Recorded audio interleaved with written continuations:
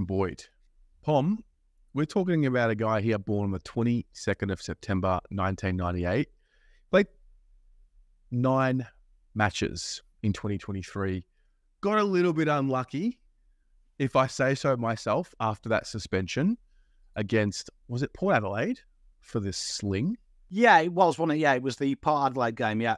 Came back for the prelim.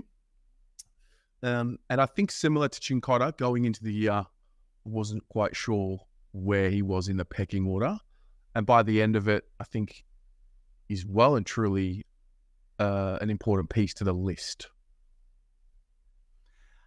I think he's, see what we said about Chincotta, isn't he? He's one of them players that probably, when people name their best 22, he's probably on the skirt of 22nd man, 23rd man.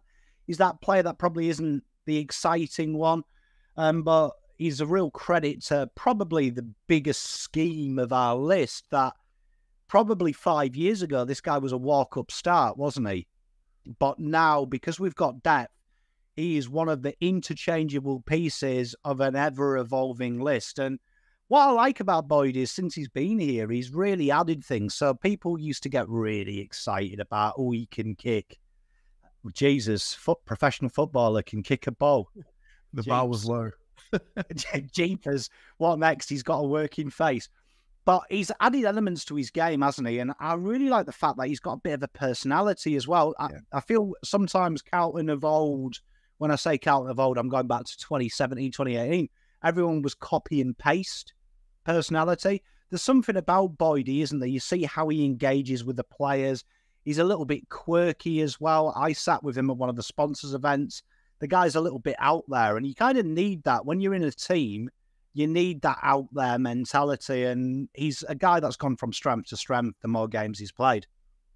Yeah, it was unlucky. Played against the Pies, first game for the year. Got himself all the way through to, that Port Adelaide game. Obviously missed a game with the bye, and then he just became a reliable piece down there. I think can't help but put him and Chincotta in a similar vein, because I feel like they both got comfortable at similar times in the side. And then I think that piece that you just said there, we're seeing a bit more of his personality, and that's probably a reflection on the environment around him and how well he's respected. It was clear that they found a really important use for him, and I guess the big question is what happens in 24 when Zach Williams is back in the mix there. I think naturally my mind goes to him and Chincotta in this Zach Williams-esque role. You know what excites me? There was a few players last year who got injured or suspended, and years gone by, we would be just ticking the days off the calendar until they were eligible again.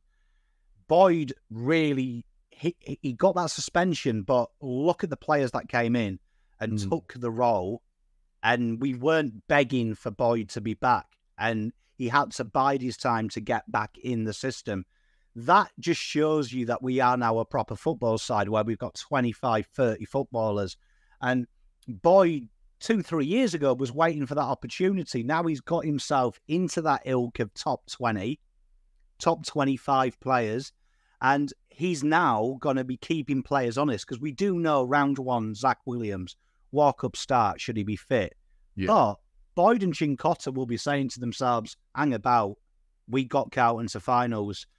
We're going to put the pressure on you and keep you honest. So this player here is the same as Chincotta. I'm excited for Zach Williams because we've got these players on the list. Gone are the days where Zach Williams can have 7 mediocre games, because one of these two are ready to step in and say, go back to VFL, Zachy. I've got you, mate. No, it's a good point.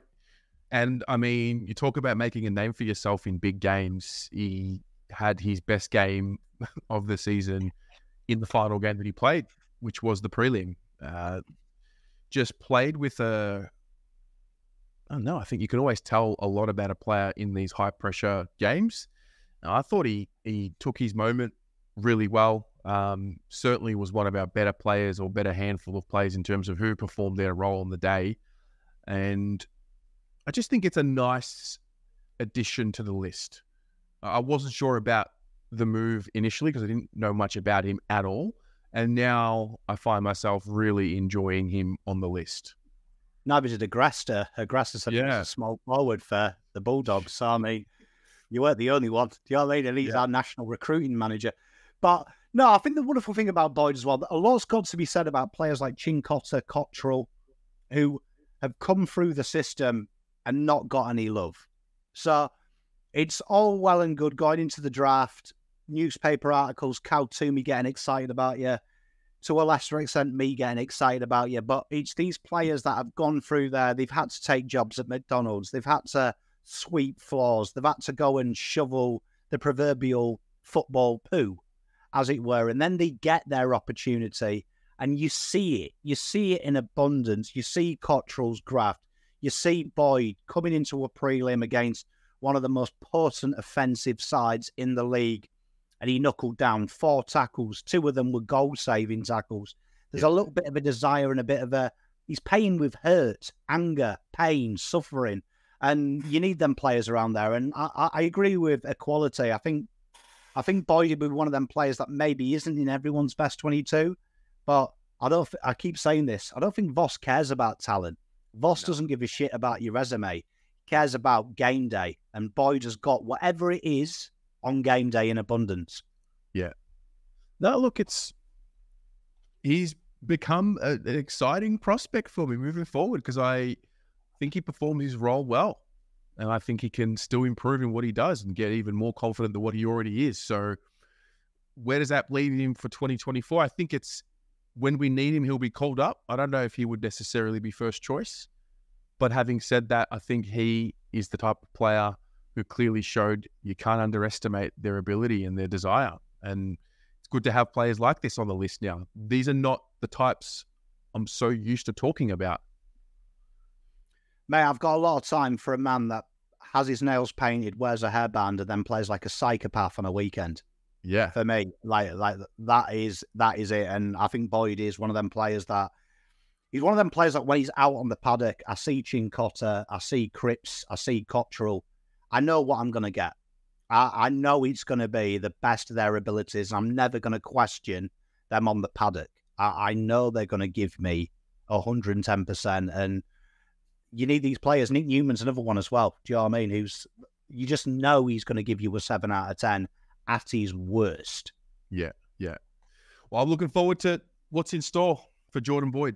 What about those of you at home? Let us know. How do you see his season playing out in 2024?